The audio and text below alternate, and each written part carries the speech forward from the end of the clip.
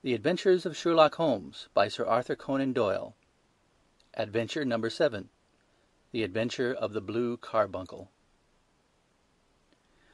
I had called upon my friend Sherlock Holmes upon the second morning after Christmas, with the intention of wishing him the compliments of the season. He was lounging upon the sofa in a purple dressing-gown, a pipe-rack within his reach upon the right, and a pile of crumpled morning papers, evidently newly studied, near at hand. Beside the couch was a wooden chair, and on the angle of the back hung a very seedy and disreputable hard felt hat, much the worse for wear, and cracked in several places. A lens and a forceps lying upon the seat of the chair suggested that the hat had been suspended in this manner for the purpose of examination. "You are engaged," said I. "Perhaps I interrupt you." "Not at all. I'm glad to have a friend with whom I can discuss my results. The matter is a perfectly trivial one." He jerked his thumb in the direction of the old hat. "But there are points in connection with it which are not entirely devoid of interest, and even of instruction." I seated myself in his armchair and warmed my hands before his crackling fire, for a sharp frost had set in, and the windows were thick with the ice crystals. "I suppose," I remarked, "that, homely as it looks, this thing has some deadly story linked on to it, that it is the clue which will guide you in the solution of some mystery and the punishment of some crime." No crime," said Sherlock Holmes, laughing. "Only one of those whimsical little incidents which will happen when you have 4,000,000 human beings all jostling each other within the space of a few square miles. Amid the action and reaction of so dense a swarm of humanity, every possible combination of events may be expected to take place, and many a little problem will be presented which may be striking and bizarre without being criminal. We have already had experience of such."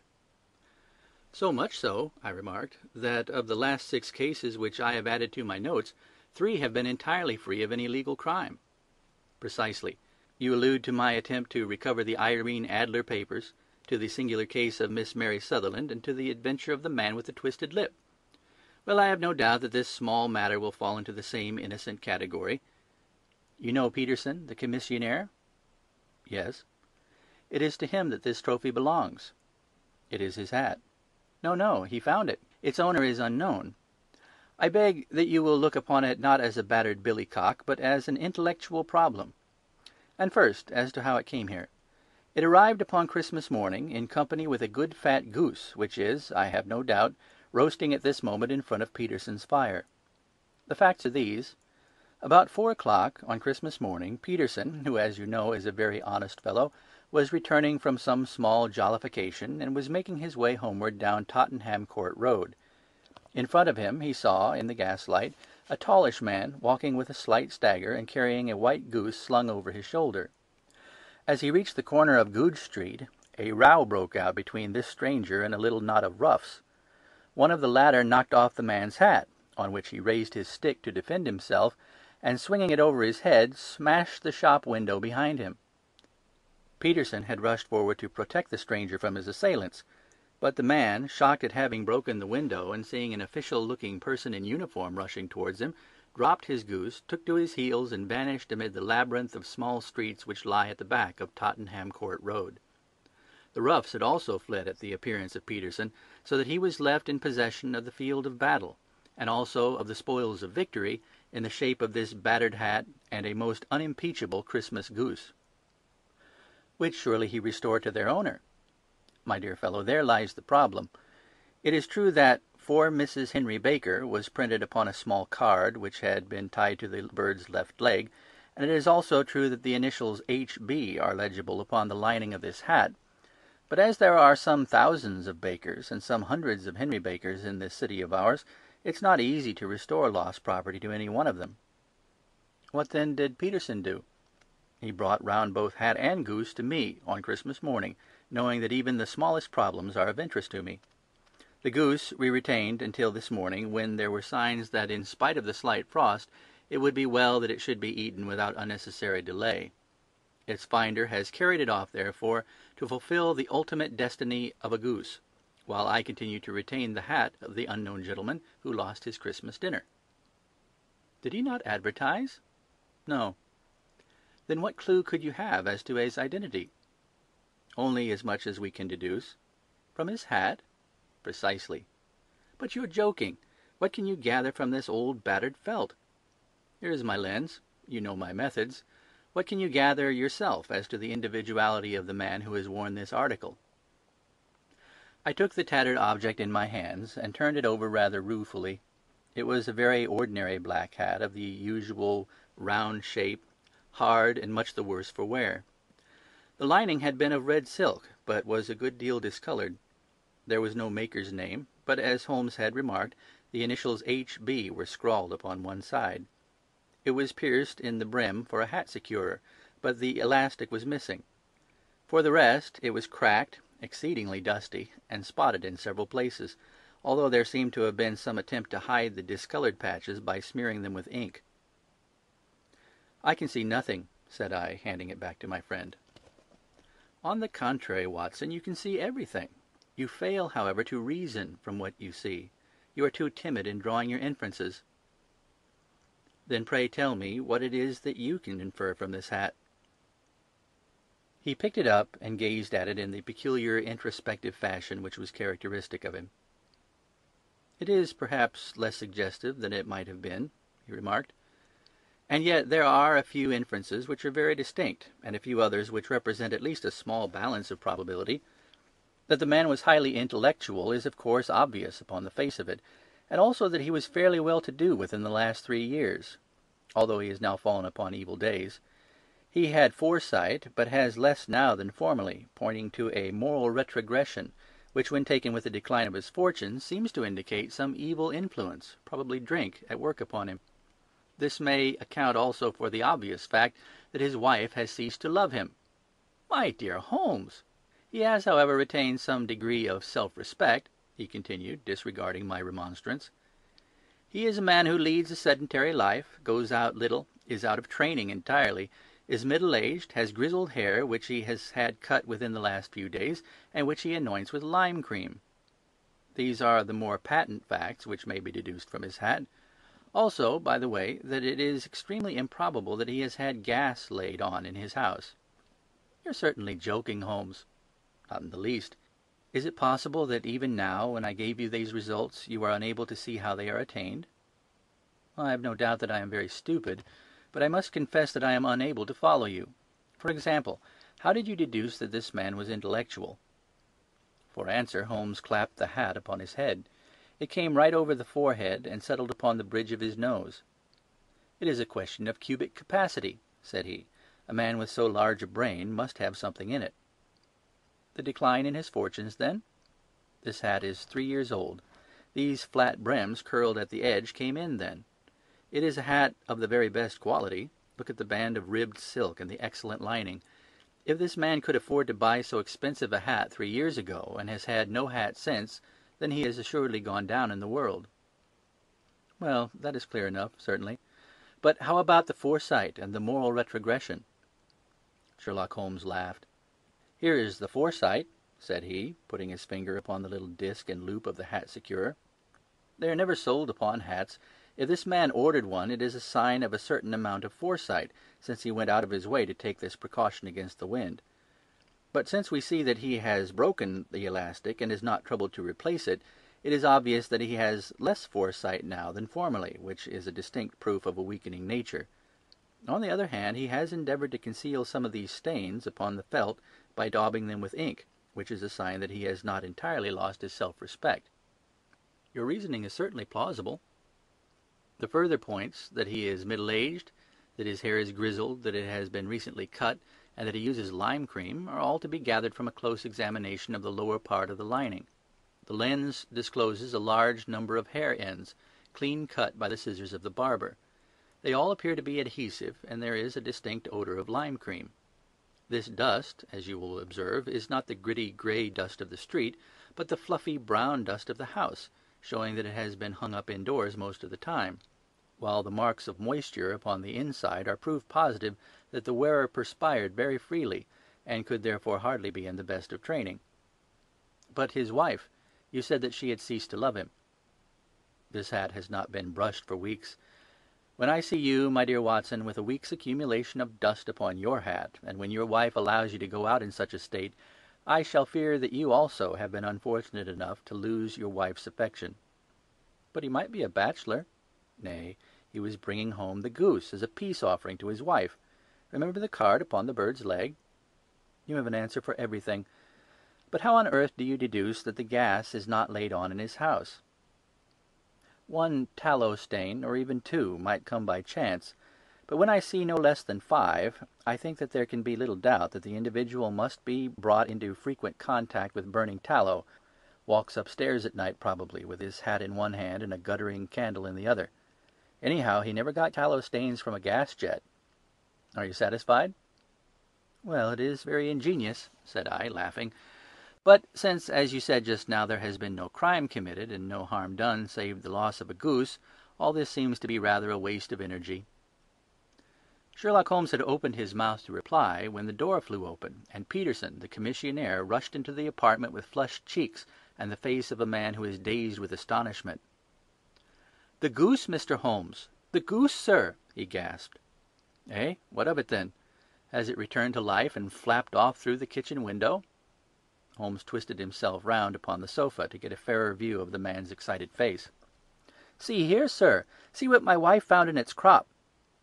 He held out his hand and displayed upon the centre of the palm a brilliantly scintillating blue stone, rather smaller than a bean in size, but of such purity and radiance that it twinkled like an electric point in the dark hollow of his hand. Sherlock Holmes sat up with a whistle. "By Jove, Peterson," said he, "this is a treasure trove indeed. I suppose you know what you've got." "A diamond, sir! A precious stone! It cuts into glass as though it were putty." "It's more than a precious stone. It's the precious stone." "Not the Countess of Morcar's Blue Carbuncle!" I ejaculated. "Precisely so.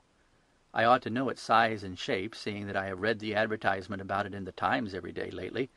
It is absolutely unique, and its value can only be conjectured, but the reward offered of £1,000 is certainly not within a 20th part of the market price." £1,000! Great Lord a mercy! The commissionaire plumped down into a chair and stared from one to the other of us. "That is the reward, and I have reason to know that there are sentimental considerations in the background which could induce the Countess to part with half her fortune if she could just recover the gem." "It was lost, if I remember aright, at the Hotel Cosmopolitan," I remarked. "Precisely so, on the 22nd of December, just 5 days ago. John Horner, a plumber, was accused of having abstracted it from the lady's jewel case. The evidence against him was so strong that the case has been referred to the assizes. I have some account of the matter here, I believe."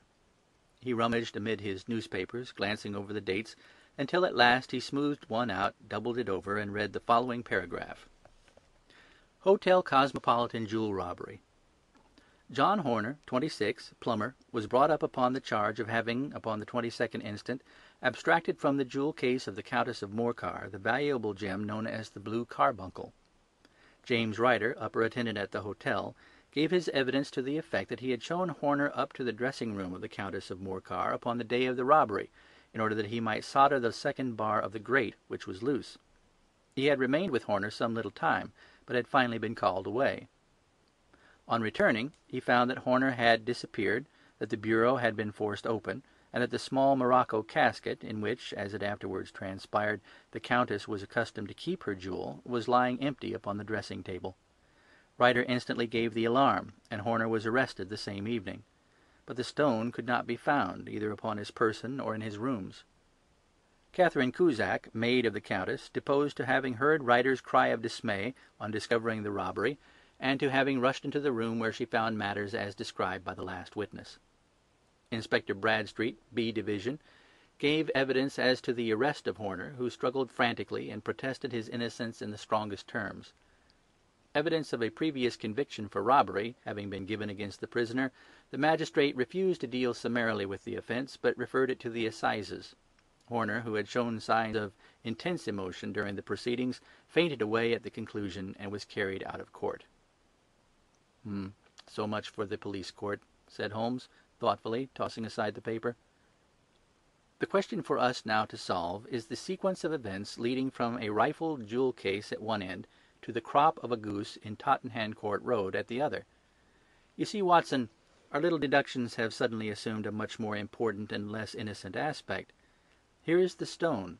The stone came from the goose, and the goose came from Mr. Henry Baker, the gentleman with the bad hat and all the other characteristics with which I have bored you. So now we must set ourselves very seriously to finding this gentleman and ascertaining what part he has played in this little mystery. To do this, we must try the simplest means first, and these lie undoubtedly in an advertisement in all the evening papers. If this fail, I have recourse to other methods. What will you say? Give me a pencil and that slip of paper. Now then, found at the corner of Goodge Street, a goose and a black felt hat. Mr. Henry Baker can have the same by applying at 6:30 this evening at 221B Baker Street. That's clear and concise. Very, but will he see it? Well, he is sure to keep an eye on the papers, since to a poor man the loss was a heavy one. He was clearly so scared by his mischance in breaking the window and by the approach of Peterson that he thought of nothing but flight. But since then he must have bitterly regretted the impulse which caused him to drop his bird. And then again, the introduction of his name will cause him to see it, for every one who knows him will direct his attention to it. Here you are, Peterson. Run down to the advertising agency and have this put in the evening papers. In which, sir? Oh, in the Globe, Star, Pall Mall, St. James, Evening News, Standard, Echo, and any others that occur to you. Very well, sir. And this stone? Ah, yes, I shall keep the stone. Thank you. And I say, Peterson, just buy a goose on your way back and leave it here with me, for we must have one to give to this gentleman in place of the one which your family is now devouring. When the commissionaire had gone, Holmes took up the stone and held it against the light. It's a bonny thing, said he. Just see how it glints and sparkles. Of course, it is a nucleus and focus of crime. Every good stone is. They are the devil's pet baits. In the larger and older jewels, every facet may stand for a bloody deed. This stone is not yet 20 years old. It was found in the banks of the Amoy River in southern China, and is remarkable in having every characteristic of the carbuncle, save that it is blue in shade instead of ruby red. In spite of its youth, it has already a sinister history. There have been 2 murders, a vitriol throwing, a suicide, and several robberies brought about for the sake of this 40-grain weight of crystallized charcoal. Who would ever think that so pretty a toy could be a purveyor of the gallows and the prison? I'll lock it up in my strong-box now, and drop a line to the Countess to say that we have it. Do you think that this man Horner is innocent? I cannot tell. Well, then, do you imagine that this other one, Henry Baker, had anything to do with the matter? It is, I think, much more likely that Henry Baker is an absolutely innocent man who had no idea that the bird which he was carrying was of considerable more value than if it were made of solid gold. That, however, I shall determine by a very simple test, if we have an answer to our advertisement. And you can do nothing till then? Nothing. In that case, I shall continue my professional round. But I shall come back in the evening at the hour you have mentioned, for I would like to see the solution of so tangled a business. Very glad to have you. I dine at 7. There is a woodcock, I believe. By the way, in view of recent occurrences, perhaps I ought to ask Mrs. Hudson to examine its crop. I had been delayed at a case, and it was a little after 6:30 when I found myself in Baker Street once more. As I approached the house, I saw a tall man in a Scotch bonnet with a coat, which was buttoned up to his chin, waiting outside in the bright semicircle which was thrown from the fanlight. Just as I arrived, the door was opened, and we were shown up together to Holmes's room. "Mr. Henry Baker, I believe?" said he, rising from his armchair and greeting his visitor with the easy air of geniality which he could so readily assume. "Pray take this chair by the fire, Mr. Baker. It's a cold night, and I observe that your circulation is more adapted for summer than for winter. Ah, Watson, you have just come at the right time. Is that your hat, Mr. Baker?" "Yes, sir, that is undoubtedly my hat." He was a large man, with rounded shoulders, a massive head, and a broad, intelligent face, sloping down to a pointed beard of grizzled brown. A touch of red in nose and cheeks, with a slight tremor in his extended hand, recalled Holmes's surmise as to his habits. His rusty brown frock coat was buttoned right up in front, with the collar turned up, and his lank wrists protruded from his sleeves without a sign of cuff or shirt. He spoke in a slow staccato fashion, choosing his words with care, and gave the impression generally of a man of learning and letters who had had ill usage at the hands of fortune. "We have retained these things for some days," said Holmes, "because we expected to see an advertisement from you giving your address. I am at a loss to know now why you did not advertise." Our visitor gave a rather shamefaced laugh.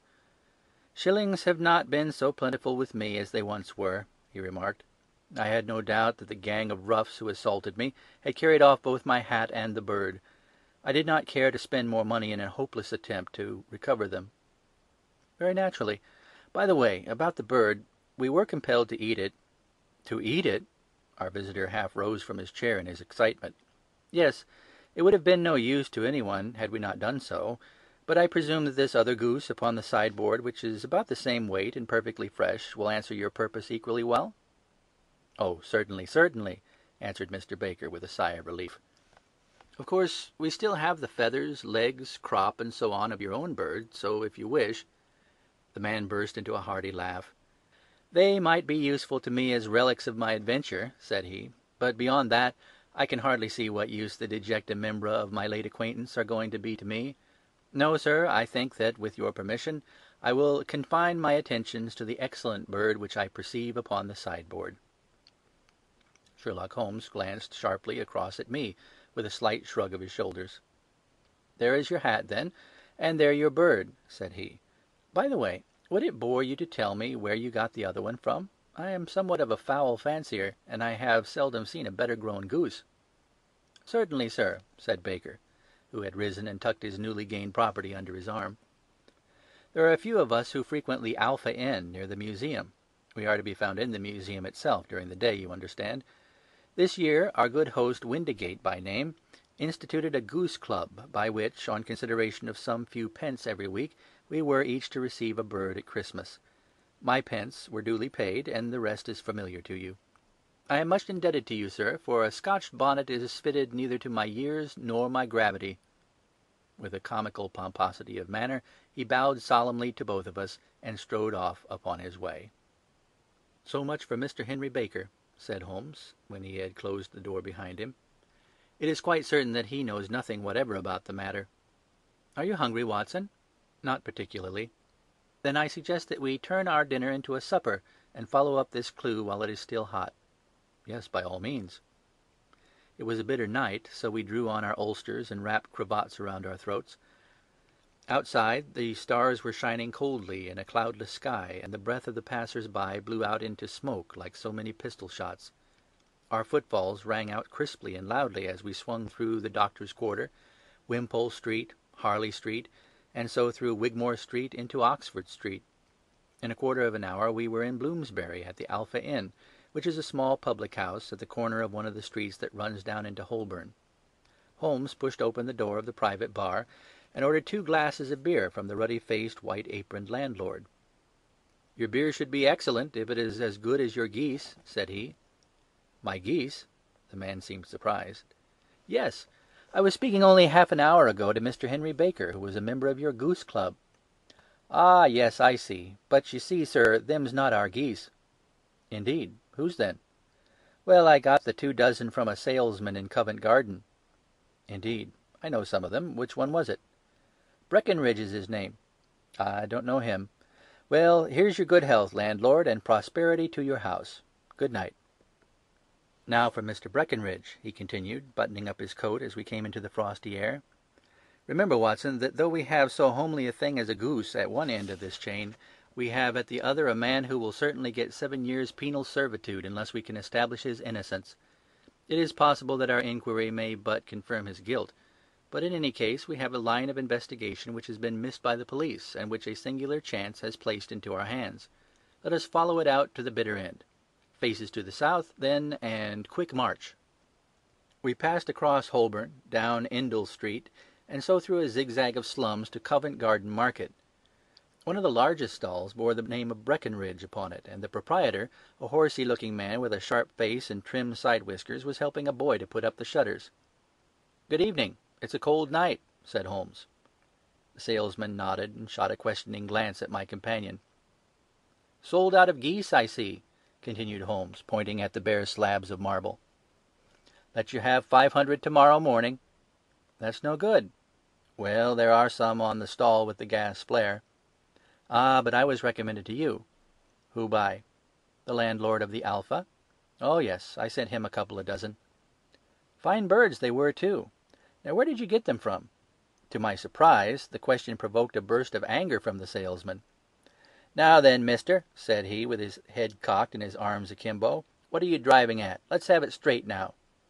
"It's straight enough. I should like to know who sold you the geese which you supplied to the Alpha." "Well, then, I shan't tell you. So now." "Oh, it's a matter of no importance. But I don't know why you should be so warm over such a trifle." "Warm? You'd be as warm, maybe, if you were pestered as I am. When I pay good money for a good article, there should be an end to the business. But it's where the geese, and who did you sell the geese to, and what will you take for the geese? One would think they are the only geese in the world to hear the fuss that's made over them." "Well, I have no connection with any other people who have been making inquiries," said Holmes carelessly. "If you won't tell us, the bet's off, that's all. But I'm always ready to back my opinion on a matter of fowls, and I have a fiver on it that the bird I ate is country bred." "Well, then, you've lost your fiver, for it's town bred," snapped the salesman. "It's nothing of the kind." "I say it is." "I don't believe it." "Do you think you know more about fowls than I, who have handled them ever since I was a nipper? I tell you all those birds that went to the Alpha were town bred." "You'll never persuade me to believe that." "Will you bet, then?" "It's merely taking your money, for I know that I am right. But I'll have a sovereign on with you, just to teach you not to be obstinate." The salesman chuckled grimly. "Bring me the books, Bill," said he. The small boy brought round a small thin volume and a great greasy-backed one, laying them out together beneath the hanging light. "Now then, Mr. Cocksure," said the salesman, "I thought that I was out of geese, but before I finish you'll find that there's still one left in my shop. You see this little book? Well, that's the list of the folk from whom I buy. Do you see? Well, then, here on this page are the country folk, and the numbers after the names are where their accounts are in the big ledger. Now then, you see this other page in red ink? Well, that's a list of my town suppliers. Now look at that third name. Just read it out to me." "Mrs. Oakshott, 117 Brixton Road, 249, read Holmes. "Quite so. Now, turn that up in the ledger." Holmes turned to the page indicated. "There you are. Mrs. Oakshott, 117 Brixton Road, egg and poultry supplier. Now then, what's the last entry?" "December 22nd, 24 geese at 7 shillings 6 pence. "Quite so. There you are. And underneath? Sold to Mr. Windigate of the Alpha at 12 shillings. What do you have to say now?" Sherlock Holmes looked deeply chagrined. He drew a sovereign from his pocket and threw it down upon the slab, turning away with the air of a man whose disgust is too deep for words. A few yards off, he stopped under a lamp-post and laughed in the hearty, noiseless fashion which was peculiar to him. "When you see a man with whiskers of that cut and the pink 'un protruding out of his pocket, you can always draw him by a bet," said he. "I dare say that if I had put £100 down in front of him, that man would not have given me such complete information as was drawn from him by the idea that he was doing me on a wager. Well, Watson, we are, I fancy, nearing the end of our quest, and the only point which remains to be determined is whether we should go on to this Mrs. Oakshott tonight, or whether we should reserve it for tomorrow. It is clear from what that surly fellow said that there are others besides ourselves who are anxious about this matter, and I should—" His remarks were suddenly cut short by a loud hubbub which broke out from the stall which we had just left. Turning round, we saw a little rat-faced fellow standing in the centre of the circle of yellow light which was thrown by the swinging lamp, while Breckenridge, the salesman, framed in the door of his stall, was shaking his fists fiercely at the cringing figure. "I've had enough of you and your geese," he shouted. "I wish you were all at the devil together. If you come pestering me any more with your silly talk, I'll set the dog at you. You bring Mrs. Oakshott here, and I'll answer to her, but what do you have to do with it? Did I buy the geese off you?" "No, but one of them was mine all the same," whined the little man. "Well, then ask Mrs. Oakshott for it." "She told me to ask you." "Well, you can ask the King of Prussia for all I care. I've had enough of it. Get out of this." He rushed fiercely forward, and the inquirer flitted away into the darkness. "Ha! This may save us a visit to Brixton Road," whispered Holmes. "Come with me, and we will see what is to be made of this fellow." Striding through the scattered knots of people who lounged round the flaring stalls, my companion speedily overtook the little man and touched him upon the shoulder. He sprang round, and I could see in the gaslight that every vestige of colour had been driven from his face. "Who are you, then? What do you want?" he asked in a quavering voice. "You will excuse me," said Sherlock Holmes blandly, "but I could not help overhearing the questions which you put to the salesman just now. I think that I could be of assistance to you." "You? Who are you? How could you know anything of the matter?" "My name is Sherlock Holmes. It is my business to know what other people don't know." "But you can know nothing of this." "Excuse me, I know everything of it. You are endeavouring to trace some geese which were sold by Mrs. Oakshott of Brixton Road to a salesman named Breckenridge, by him in turn to Mr. Windigate of the Alpha, and by him to his club, of which Mr. Henry Baker is a member."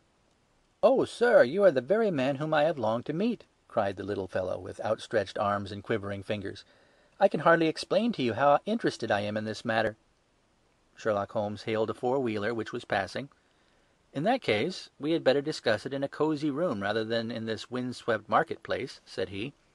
"But pray tell me, before we go further, who is it that I have the pleasure of assisting?" The man hesitated for an instant.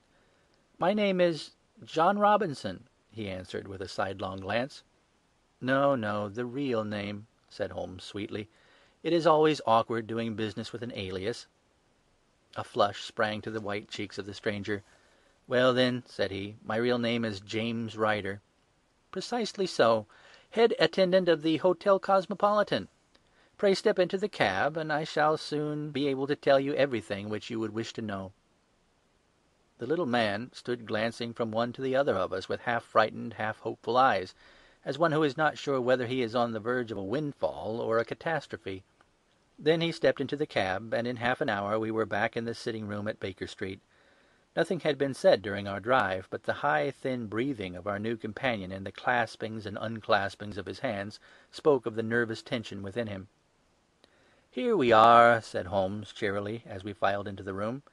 "The fire looks very seasonable in this weather. You look cold, Mr. Ryder. Pray take the basket chair. I will just put on my slippers before we settle this little matter of yours. Now then, you want to know what became of those geese?" "Yes, sir. Or rather, I fancy, of that goose. It was one bird, I imagine, in which you were interested, white, with a black bar across the tail." Ryder quivered with emotion. "Oh, sir," he cried, "can you tell me where it went to?" "It came here." "Here?" "Yes, and a most remarkable bird it proved. I don't wonder that you should take an interest in it. It laid an egg after it was dead. The bonniest, brightest little blue egg that ever was seen. I have it here in my museum."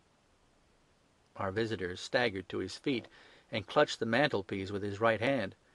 Holmes unlocked his strong-box and held up the Blue Carbuncle, which shone out like a star with a cold, brilliant, many-pointed radiance.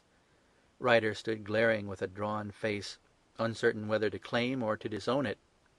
"The game's up, Ryder," said Holmes quietly. "Hold up, man, or you'll be into the fire. Give him an arm back into his chair, Watson. He's not got blood enough to go in for felony with impunity. Give him a dash of brandy. So. Now he looks a little more human. What a shrimp it is, to be sure." For a moment he had staggered and nearly fallen, but the brandy brought a tinge of colour into his cheeks, and he sat staring with frightened eyes at his accuser. "I have almost every link in my hands, and all the proofs which I could possibly need, so there is little which you need tell me. Still, that little may as well be cleared up to make your case complete. You had heard, Ryder, of this blue stone of the Countess of Morcar's?" "It was Catherine Cusack who told me of it," said he, in a crackling voice. "I see, her ladyship's waiting-maid. Well, the temptation of sudden wealth so easily acquired was too much for you, as it has been for better men before you. But you were not very scrupulous in the means you used. It seems to me, Ryder, that there is the making of a very pretty villain in you. You knew that this man Horner, the plumber, had been concerned in some such matter before, and that suspicion would rest more readily upon him. What did you do then? You made some small job in my lady's room, you and your confederate Cusack, and you managed that he should be the man sent for. And then, when he had left, you rifled the jewel case, raised the alarm, and had this unfortunate man arrested. You then—" Ryder threw himself down suddenly upon the rug and clutched at my companion's knees. "For God's sake, have mercy!" he shrieked. "Think of my father, of my mother. It would break their hearts. I never went wrong before. I never will again. I swear it. I swear it on a Bible. Oh, don't bring it into court. For Christ's sake, don't." "Get back into your chair," said Holmes sternly.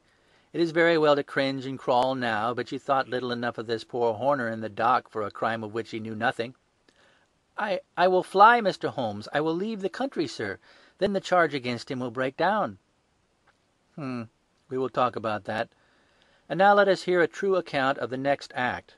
How came the stone into the goose, and how came the goose into the open market? Tell us the truth, for there lies your only hope and safety." Ryder passed his tongue over his parched lips. "I will tell you it just as it happened, sir," said he. "When Horner had been arrested, it seemed to me that it would be best for me to get away with the stone at once, for I did not know at what moment the police might not take it into their heads to search me and my room. There was no place about the hotel where it would be safe. I made out as if on some commission, and I made for my sister's house. She had married a man named Oakshott, and lived in Brixton Road, where she fattened fowls for the market. All the way there every man I met seemed to me to be a policeman or a detective, and for all that it was a cold night, the sweat was pouring down my face before I came to the Brixton Road. My sister asked me what was the matter, and why I was so pale, but I told her that I had been upset by the jewel robbery at the hotel. Then I went back into the backyard and smoked a pipe and wondered what would be the best to do. I had a friend once, called Maudsley, who went to the bad and had just been serving his time in Pentonville. One day he had met me and fell into talk about the way of thieves and how they could get rid of what they stole. I knew that he would be true to me, for I knew one or two things about him, so I made up my mind to go right on to Kilburn, where he lived, and take him into my confidence. He would show me how to turn the stone into money, but how to get to him in safety. I thought of the agonies I had gone through in coming from the hotel. I might at any moment be seized and searched, and there would be the stone in my waistcoat pocket.